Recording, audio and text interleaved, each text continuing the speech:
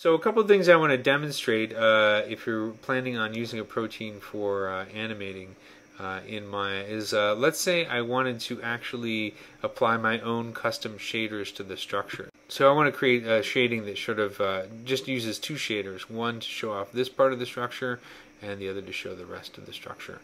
So I'm going to go in the hypershade. I actually have a couple shaders already set up, and I'm going to import these into the hypershade, and these are also available on the DVD that comes with the magazine. So in the hypershade, I'm going to go File, Import, and these shaders are in the project file under Render Data Shaders. So I'm going to import shader 1, and it's an MIA shader. It's just nice and blue, and then I'll go File, Import, and I'll select shader 2, which is a similar shader, but it's kind of more purple. So there we go. 1 and 2.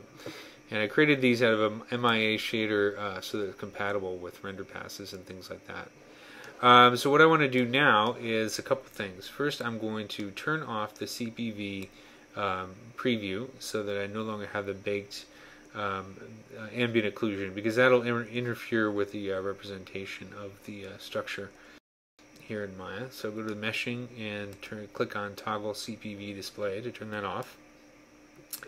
The other thing I'm going to do is I'm going to turn off meshes, so I only need to worry about my initial structure. I'm going to select this mesh right here, and in the hypershade, go right click over shader 1 and choose Assign Material to Selection. It's probably going to turn black just because this is a slightly complex shader network, and Maya doesn't always do a good job of displaying MIA shaders within the interface. Now I have these structures selected. I'm going to right click over the purple shader, shader 2, and do Assign Material to Selection.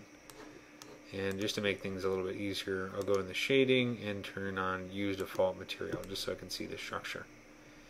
So now that I have that turned on, I'm going to, under Biological Unit, I'm going to turn on Meshes again, and you'll see the meshes return. And I'll switch to the render cam and do a render using Mental Ray. And here we have the result. It's a nice looking shader. It has a little bit of ambient occlusion built into the shader and a little of the X-ray effect and so on and so forth. It's just one of my own little recipes for X-ray shaders. And I'll store this here in the render view and minimize that. If you render it and you notice that the shaders haven't updated on other parts of the biological unit, what you can do is turn off meshes and make sure that toggling off, well, actually what you should do is, I'll turn on meshes, let me do that again.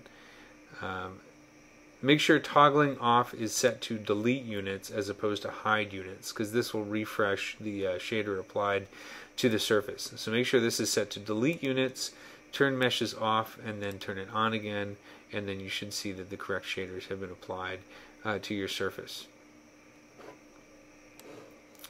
So that's if you want to add your own custom shaders. You know, another thing you can do is just take the shaders that are already applied and make adjustments or replace them one at a time. Depends on what you prefer to do.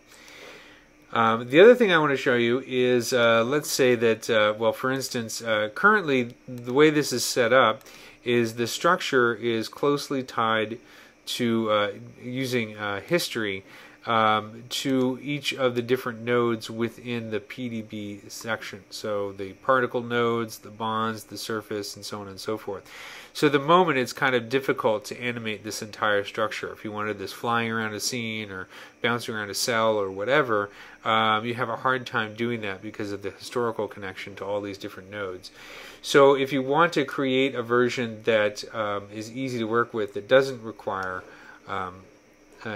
that doesn't have any connection to the original PDB node, go up to the top, and there's a button here called Sever from Maya. And what this is going to do is this is going to essentially delete history on the surface, so then you can rig it using bones, locators, animate it, animate the group, so on and so forth. Just remember to save a version before you press a button, because once you press a button you can't go back to the original PDB node, so you can no longer easily change the way that the protein is represented. So make sure you save a version before clicking this button, then click the button and save another version with the history deleted. That way you at least have something to go back to if you decide to change your mind about something. So I'm going to click on Sever from Maya, and it'll take a few seconds. And then what you'll notice is that now I have this group node, and I still have these nodes here at the top for the original model, but you notice on these guys, on the subsequent parts of the model, I just have a simple surface there, and I can parent this group to a locator, or rig it, or so on and so forth, and then go about animating it. Then the other thing, of course, you can do is you can always just duplicate this and delete history on the duplicate, and then work with it and then move on from there. I believe the other sections of this model are still instanced. So if I expand this, yeah, that's a chain 1 surface shape. So if I go down to another part of the model and expand chain 1, you'll see that this node is still called chain 1 surface. So if you needed to, for some reason, convert those instance parts of the geometry to its own independent node, you'll just have to select each one and go through and choose modify, convert